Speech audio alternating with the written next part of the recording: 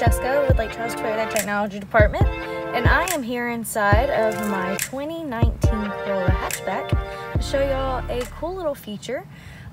So one of the biggest complaints that I get with customers with this hatchback is that they really miss their digital speedometer. They have this analog speedometer, but we've kind of gotten accustomed to these digitals and we want that view. So what I'm going to do is show you how you can actually dig and find the digital speedometer, because it's not in your regular just little information screen like it is on some of our models.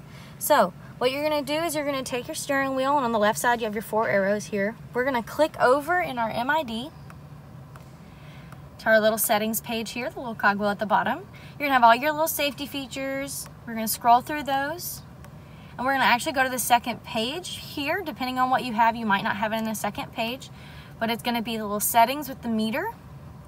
We're going to hold down OK. It's going to open up this page. Now, if you go down to meter type, you have the option for either analog or digital. Let's go ahead and click digital. And there we go. We have our digital speedometer.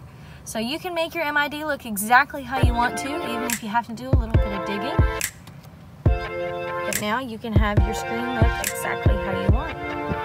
If you guys have any other questions or want to see something else, just let us know and we'll get to it.